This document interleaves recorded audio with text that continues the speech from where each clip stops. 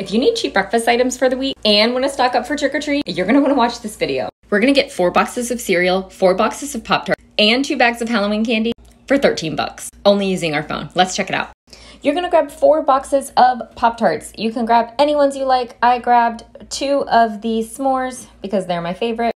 Pop-Tarts are on sale for buy one, get one free. And then I grabbed 2 boxes of the strawberries because those are my kids' favorite.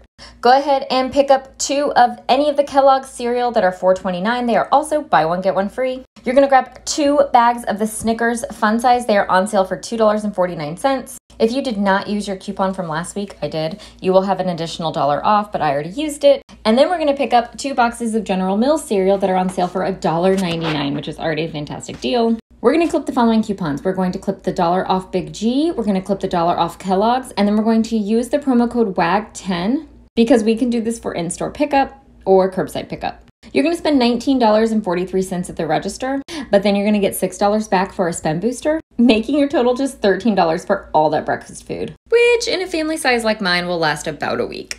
Let me know in the comments what your favorite flavor of Pop-Tarts are. I mean, obviously s'mores are superior, but I'm willing to hear arguments, and like and follow for more.